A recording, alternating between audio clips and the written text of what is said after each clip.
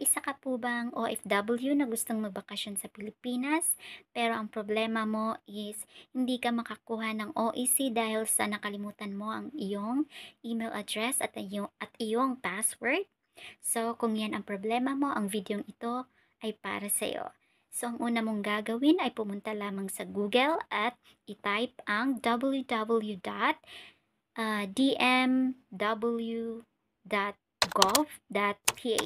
at i-click lamang po iyon at makikita mo doon yung POEA na may online services at makikita mo doon yung e-registration at sa baba ng e-registration ay meron siyang inquire ticket at saka create ticket and then transfer old, I don't know what's that.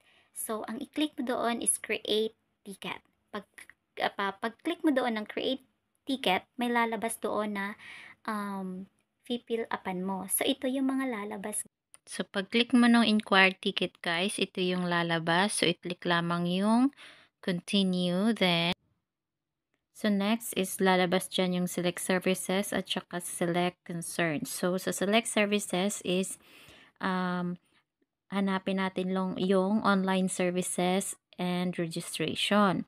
So dyan sa select concern, yung concern natin is problema natin yung email address natin tsaka password, right? So ang pipiliin natin is may pagpipilian ka dyan, marami yan siya lalabas pag pumasok ka na dyan, mag-fill ka na. So, account problem yung problema natin at saka gusto nating i-change password. So, ayan, ma-fill upan mo na. I-click lamang yung next. So, next guys is yan yung lalabas. How to change registered email address or e-registration. Number 1, provide new valid email and proceed to the creation of ticket for your concern. So pindutin lamang ang next. Pag pindot nyo sa next guys, ito yung lalabas. So, pindutin lamang, i-click lamang ang I forgot my e-registration number and email address. So, ito yung mga lalabas. So, i-fill up mo yan. Online services registration, services type, so account change. Then, kung saan ka ngayon. So, ang nilagay ko sa akin guys is Hong Kong kasi andito naman ako sa Hong Kong. Tas Hong Kong yung ano. Tas pagdating sa concern details, ang nilagay ko ay I can't log in my e-registration because I forgot my email address and password. So, hihingiin niya yung active phone number, then yung email address mo, hihingiin niya, then yung passport. Picturean mo yung passport mo, yung harap mismo, yung may mukha. Picturean mo siya, then i-submit mo siya. After that, mga 2 days, 3 days, mag-i-email yan sila sa'yo.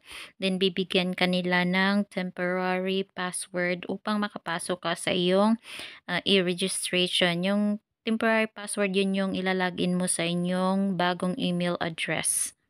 So, after 3 days, guys, ayan, nag-email na sila sa akin. Ayan yung temporary password ko noon. Then, click here. Pagkatapos nun is dadalhin ka nila doon sa e-registration. Mapupunta ka sa let's go. Tas, i-click mo yan. Then, lalabas dyan yung login. So, yung gagamitin mo is yung email na binigay mo sa kanila. Then, yung temporary password na binigay nila sa'yo, yan yung ilagin. Pagkatapos nun is makapasok ka na sa e-registration.